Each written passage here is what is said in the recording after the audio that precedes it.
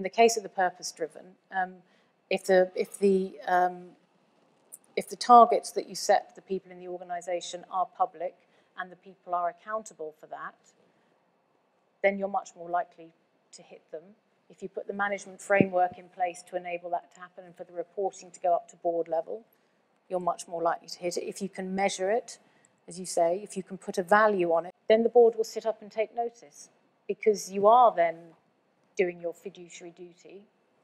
by making the most, by trying to generate the most value for your organisation.